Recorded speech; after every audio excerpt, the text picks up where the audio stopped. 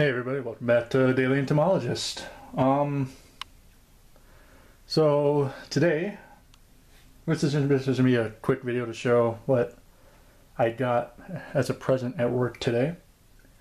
So I showed up, it's in here, and this was sitting on my desk.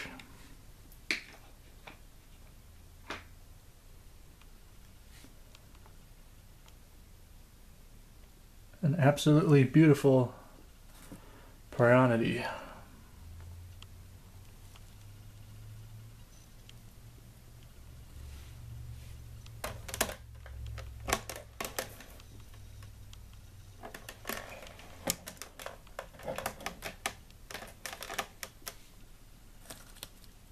Caught here, I think it was Colorado. I have to double check tomorrow at work so I can get the proper label on them, but it's definitely something, a new species I do not have in the collection, and I'm really happy they got it for me.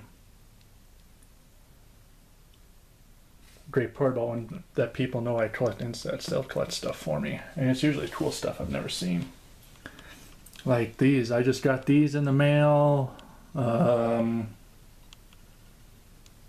Friday or Saturday.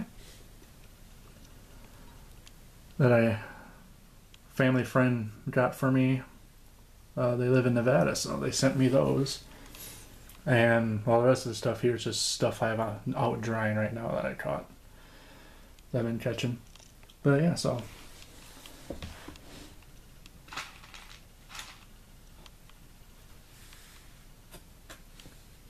gonna pin this out and set it to dry.